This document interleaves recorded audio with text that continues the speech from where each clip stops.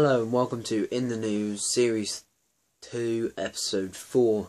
This week I'll be looking at the EU referendum and other news. So let's crack on with round 1.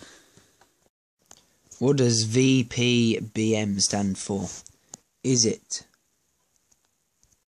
Virgin Prick Bums Matt LeBlanc? Or is it Vile Prick Bastard Motherfucker? No, it was viewers plummet by 1.5 million. Yes, Sunday's episode of Top Gear only got 2.8 million. No, sorry. Yes, 2.8 million.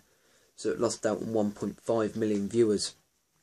I'm going to admit, I was one of them 2.8 million who watched it to see if it improved. Not going to lie, the challenge was good. I was entertained by the challenge, but still they need to work on their presenting. But I do think the challenges have improved. Anyway, let's move on. Why has this lady been in the news this week? Is it she reckons she can do a better job than Chris Evans on Top Gear? She's doing sort of like a funny smirk in this picture. So is she thinking, David Cameron, what a wanker? Or is she thinking, oh, when will Philip make a pass on me?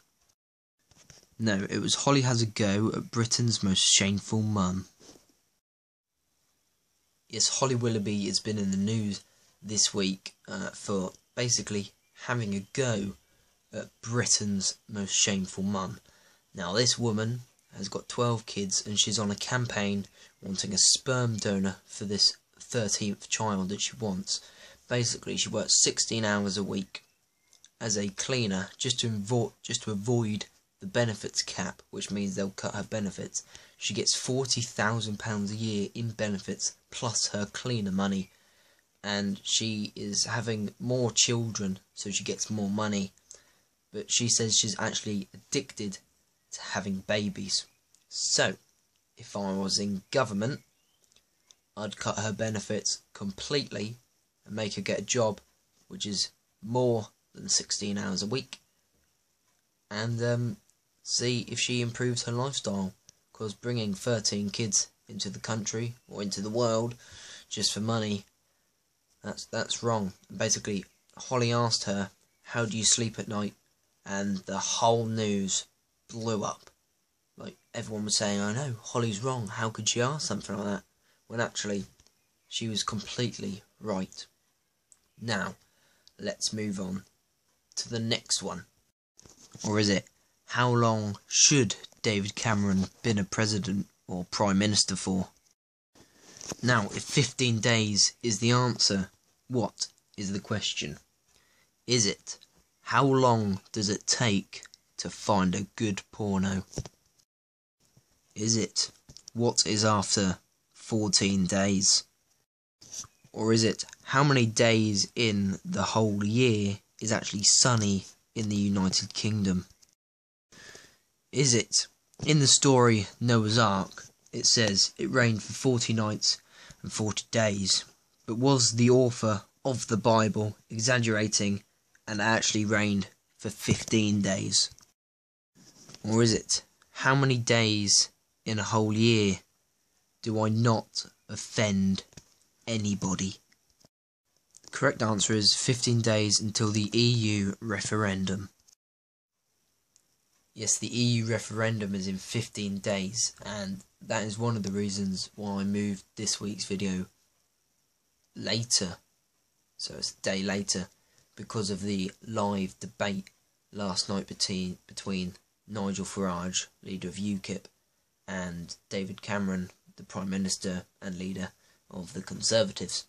And they were having a debate, and Nigel was basically saying that, yes, we need to leave, yes, nothing can basically get worse, and, you know, we need to take control and take our country back, and we can do that if we leave. And then David Cameron comes on, says all he needs to say. Basically, he's talking out of his arse. And someone asks him the question of, look, Cameron, you said last time, well, the main reason this referendum is happening is because you wanted to leave the EU. He said, yes, but I don't anymore. And someone said, well, your closing statement last week was, if we leave the EU, we can survive. And he actually said, yes, we can survive. So basically, his campaign isn't really going well if he's even now saying that we can survive when he wants us to stay. And at the end, someone asked him a question which we knew he couldn't answer, and he got totally mugged off because he couldn't answer it. Therefore, the woman who was hosting it said, right, we'll leave it there. So I think Nigel Farage, he was getting clapped all evening, and then David Cameron was getting clapped because the audience mugged him off. And I find that very funny. So I think Britain will exit the EU, and I really hope we do.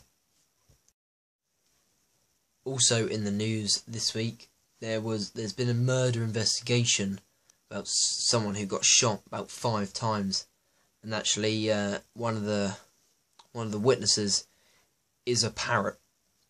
Yes, a parrot was shouting repeatedly, "Don't fucking shoot," to this bloke who kept on shooting his the parrot's owner. So parrot is now in a murder investigation. So what a lovely note to leave you all on, because I am out of time. This week we've talked about Holly Willoughby, David Cameron, Nigel Farage, the EU referendum, and how bad Top Gear is getting. See you next week. Goodbye.